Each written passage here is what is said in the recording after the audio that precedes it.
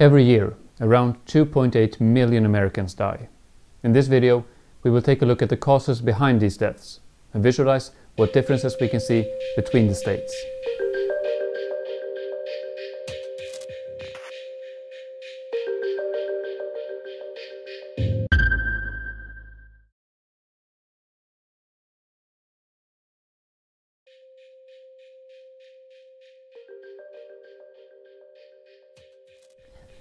In the midst of the coronavirus outbreak, it is important to step back and look at a normal year for the health of the American people.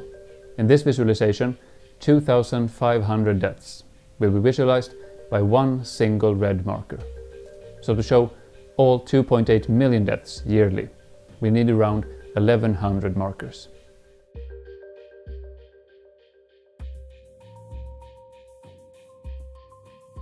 We can divide these into age groups. The younger age cohorts only get a few markers, since most people live long and healthy lives and die in old age. The largest group is the 75 years and older, and it is the first one we will take a closer look at. 55% of all deaths occur in this group, over 1.5 million people. More than a third of these, 500,000 people, die from heart diseases, marked in blue. Here we include a multitude of conditions, including ischemic heart disease, cerebrovascular diseases and other cardiovascular conditions. Cancer is the second biggest killer in this age group, with 17% of the deaths, or 250,000 people, marked in yellow. Cancer to the lungs, trachea and bronchi is the largest subcategory here. Accidents, marked in pink, account for 2.7% of the deaths, mainly from falls. Respiratory diseases in black for 6.3%. Alzheimer's disease in green for 3% and diabetes in white for 2.5%.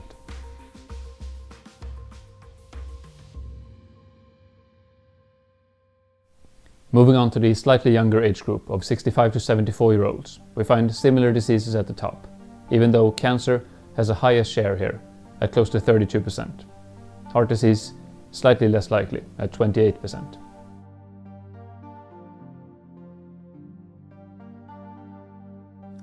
In the broader group of 45 to 64-year-olds, heart disease and cancer remain at the top, but here we start to see accidents make up a larger share at close to 9%. Here, motor vehicle accidents and accidental poisoning make up most of the deaths. In this group, suicide starts to account for a share of the deaths at 3.1%. Violence, homicide, stands at 0.7%, or 3,800 cases. In terms of population largest of our age groups, 15 to 44-year-olds, 172,000 deaths occurred, significantly less than in the older cohorts. Here, heart disease and cancer become less likely at around 10% each. Instead, accidents make up the lion's share of all deaths at 36%. Once again, traffic accidents and poisonings are the main causes.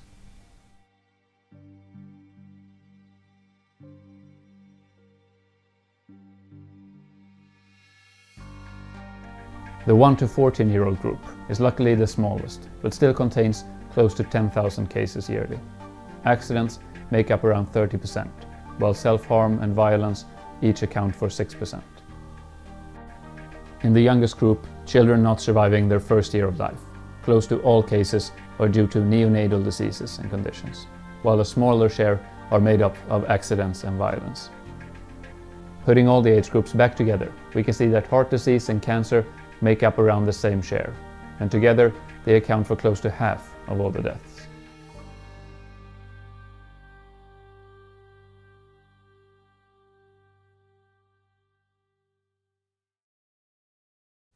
If we go back to all deaths marked in red, we can place them on a map and see that most deaths occur in California, Florida and Texas. Of course, this is expected, since these are the most populated states.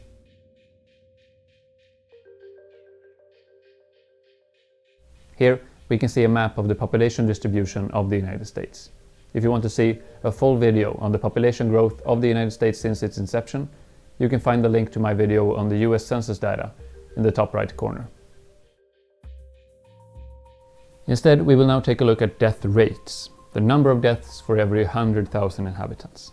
But since the age structures of the states vary, from the oldest states up in the northeast of Maine and New Hampshire to the youngest states in Utah and Alaska, we will also adjust the numbers based on age composition, so that it is not a factor when comparing the states. First, let's take a look at cancer. Every block here visualizes the number of deaths yearly for every 2,500 inhabitants. Puerto Rico has the lowest rate here, while Kentucky has the highest. We will mark the states by color according to their rate. Green marks the lower rates, followed by yellow and pink for the states ranking higher. Filling in all the states, we can see that the rates are the lowest in the southwest and in the 3 states or territories not part of the contiguous United States: Alaska, Hawaii and Puerto Rico. But overall, the rates are pretty similar across the nation. If we instead look at heart disease, we see a pattern where the most affected states are all in the south, marked in red. Now let's take a look at much less common causes of death. And to do that, we need to change the values. Here, we visualize the number of deaths for every 25,000 inhabitants. And we start with motor vehicle accidents. Here, the Northeast, together with the Rust Belt and the Pacific states, are the safest, while once again the southern states are the worst off, with Mississippi having the highest death rate in the country.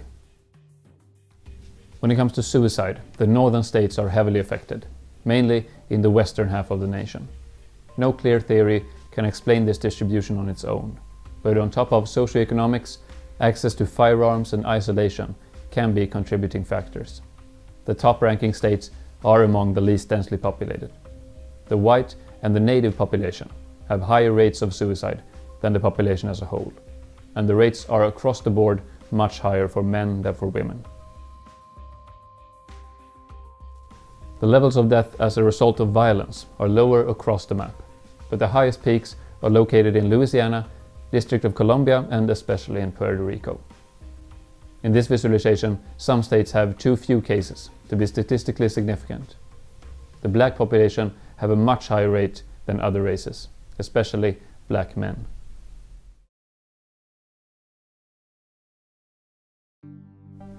Overall, the United States is a vast nation, and on state level you find different approaches and opportunities to handle ongoing health issues.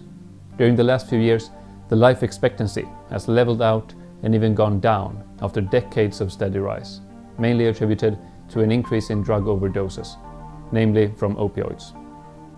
How the coronavirus pandemic will influence the numbers, we will have to wait for some time to evaluate.